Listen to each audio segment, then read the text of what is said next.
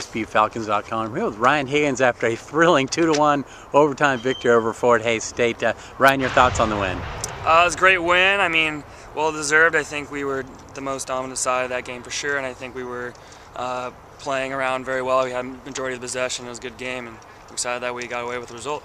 Well, the result was all because of you in this one. You got the golden goal, 26 seconds left in the final overtime.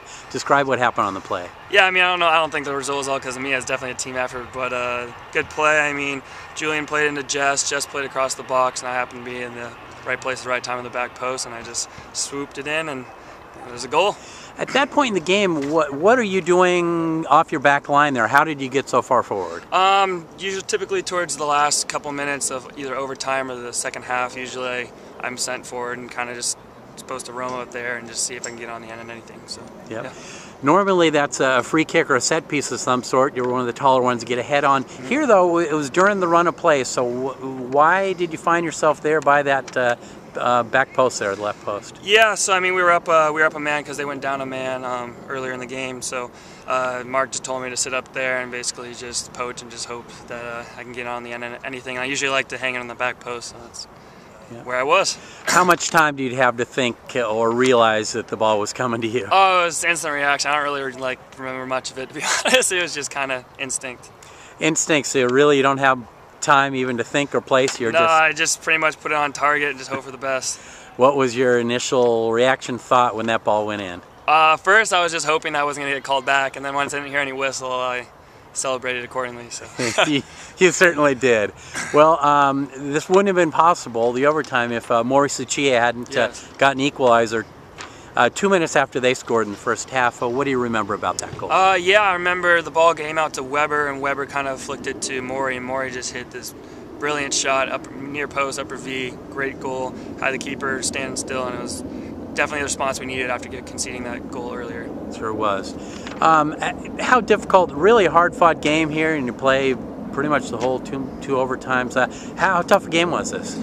Pretty tough. I mean, we were lucky that we had this game on a Thursday and we didn't have to play it on a Saturday after playing on a Thursday, so we had fresh legs, and I think everyone was definitely dialed in, felt really fresh for the game, so it was tough, but definitely had the legs for it. I have to ask you about another player, another person who plays kind of toward the back in a holding mid. Chaz Jenkins had two tries there about 8 minutes into 8 minutes into the first overtime. One the keeper saved, the other he put off the left post. Talk about Chaz. Yeah, no, Chaz had a great game. I mean, he's not usually one to shoot, so it's actually great seeing him, having more confidence to go shoot, because we know he can get on the end of things. So it was great for him to. I mean, it was very close. Good save by the keeper, especially on the second one. So we're very happy with how he played today.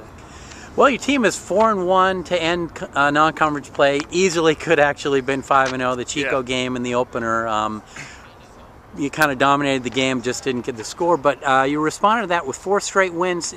Why is the team playing so well right now? I think after the Chico game, we didn't hang our heads because we knew that we should have gotten the result for that game. We felt that we kind of gave it away, and I think with that mentality heading into the next games, we had a little bit of fire under us, and so we felt really confident for the next 4 games.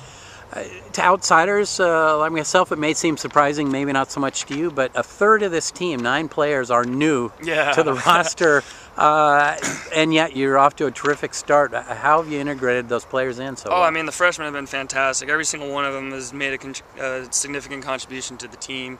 They all gelling out really well. Everyone seems to be really dialed in and ready for the games. So. You've got a week now, 1 week from today, next Thursday, September 21st, 7:30 here at Interbay Stadium. The defending GNAC champ, Simon Fraser, comes in here.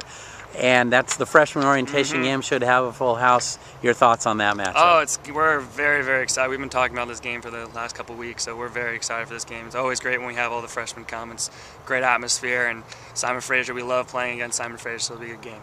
Great. Ryan, congratulations on the golden goal and the victory for the team. Thank you.